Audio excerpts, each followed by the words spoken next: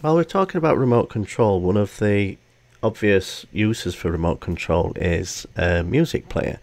And I just happen to have a really cheap MP3 player module that I really like. It's the BY8301 MP3 player.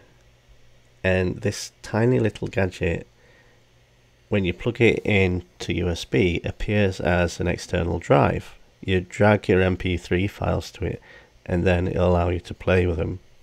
And it only uses a few pins because it uses the SPI protocol to communicate.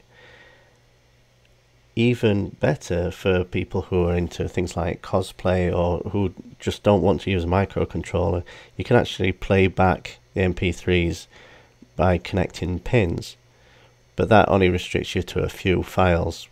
When you use SPI in a microcontroller, you can use as many files as will fit on the drive. And the way it works is each music file or each audio file that you want to play have to be numbered.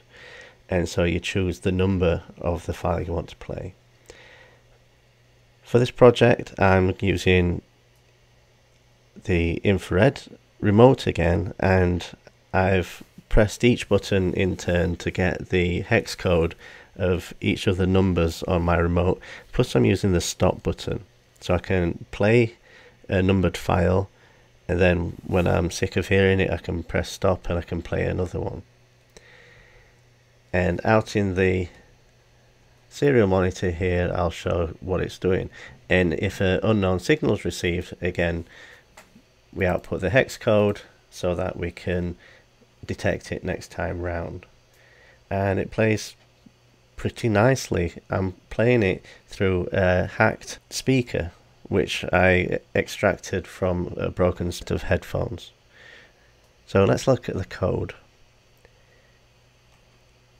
This is the library I'm using, and because all the documentation is really sparse and incorrect a lot of the time, this guy has done us a real service by creating this library, and it allows you to tell if the device is busy, to play a file, to set the volume, but the volume doesn't set while something is playing, it only affects the next time you play. It allows you to stop, and he's even provided the Chinese documentation and the wiring diagram. So as you can see, the microcontroller provides power and ground and RX and TX pins, but not the hardware RX and TX serial pins. It uses software serial, so it expects them to be on 10 and 11. And then we've got the busy pin that we pay attention to, the speaker out, so I've just soldered those and taped them onto my headphone. Power in, ground, and then each of these you can trigger a sound, or as we said, you can use SPI. So I'm using A0 for my busy pin. I'm loading the libraries.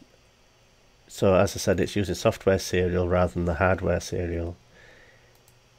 We create the object, the My Player object. This is the remote again.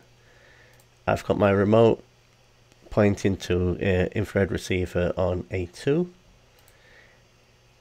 This is where the results are put. And then, so I've got a visual indication that we've sent a signal. I've got a LED on pin 13. We set up the pin for the LED as output. We start serial.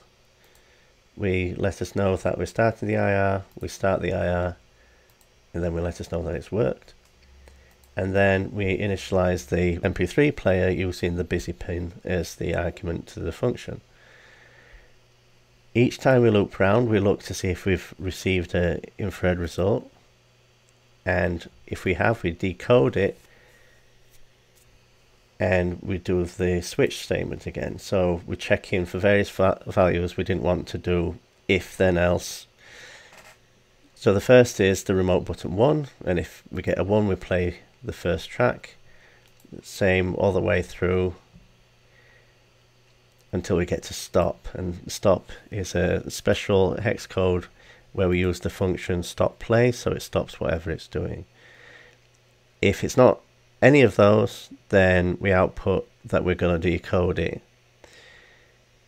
We set the LED to high because we've received a signal, and we tell it to look for the next value. Otherwise, we just turn the LED off and we go around the loop again with a small delay.